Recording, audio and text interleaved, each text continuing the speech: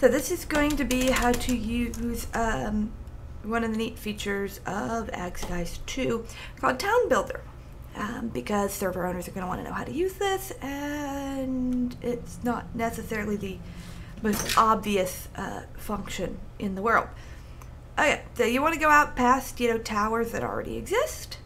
The map comes preloaded with several schematics as long as you actually download the server files and don't just load up the map. Just loading up the map, you won't have any schematics, you need the server files. Now you're going to need a couple blocks. You're going to need this, the schematic tool. You're going to need the structure builder. You're going to need a house key that's unbound. Easiest way, angel block, an anvil, the recall stone. You'll see how we use all these. So obviously you can't just place this in midair, and this is a sky block, so angel block helps with that.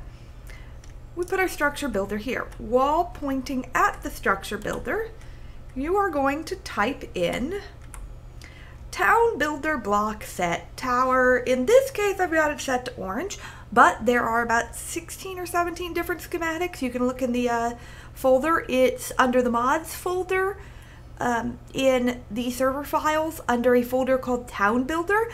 You just use the name of the schematic. Here, let's pull this up so you can more easily see this. We'll set this, we'll go ahead and set this to orange. No real reason, just because that's what I happen to have out. Now while we're pointing at this, if we want to see where things are, we just do this, toggle view, and we'll move out, and you'll see, I have not really figured out how exactly you place this block so you always know which direction it's going to be. But so this is going to be the front part of the block. That's important to note because you're going to need to move this slightly.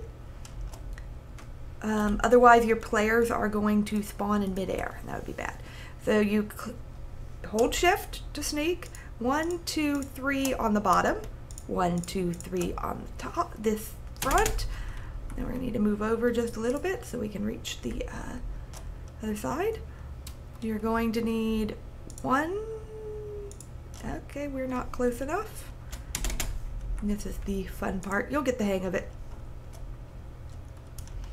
1, 2, 3, 4 on this side. Now, remove the angel blocks. Useful, but not necessary. Just put your anvil here for right now. And stand on the anvil. Now we need our key. We have our unbound key. We're going to click that on here. Now it says it's bound to a location. At this point, I put it in the anvil and rename it to something I'll remember. Orange, in this case 2, because I already have an orange tower on this map. Then we can break that, and we'll come up here. Now, land on that. You want to put a block on the front side. You want to put your recall stone to locate this, orange 2. I like to name it the same as the key. Now, since we probably don't really want to keep staring at that, we can toggle the view again, and voila. Now we have a block. Now, to show you how this works, so we go back to the base. In this case, my thing is empty, so I'm going to get another one. Base. Mark location. Now, orange 2. Hey, voila! Now you would give a player the recall stone that goes with his house and the key. And voila! Now, your player has, well, in this case, an orange tower. The color of the tower just refers to what color the fake bricks inside the tower are. These are not quite as nice as the windmills that you will see at the start. That is because Town Builder doesn't really like moving multi-parts, so I took this out. So then it says, purchased by Jaded Cat, blah, blah, blah, blah, blah, and you can get started. There's no chests on these. There's no saplings, dirt, etc. That's because when a player first logs into the world, there's a script that runs that will give them the items that they need based on what you have set the difficulty of your server to. Easy will give them 3 stacks of bone meal, normal gives them 2, hard gives them 1. So whatever you have your server set to difficulty-wise, that is going to determine how much bone meal, dirt, saplings, etc. they just have plopped in their inventory. So what you'll need is some handy way of giving your players the recall stone and the key that's attached to that recall stone.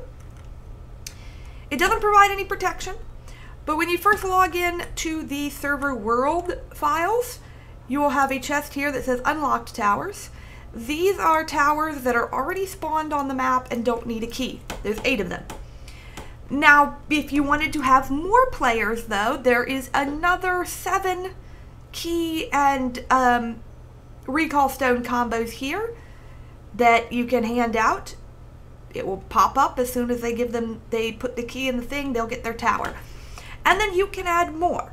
So by default, you have enough for 8 plus 7, 15 players. You want more players? Set up some more towers. I would not suggest putting them in other dimensions, since saplings and various other things don't grow without light, so they may not work very well in other dimensions, but if you wanted to, you could. So that's how to use that, and have fun.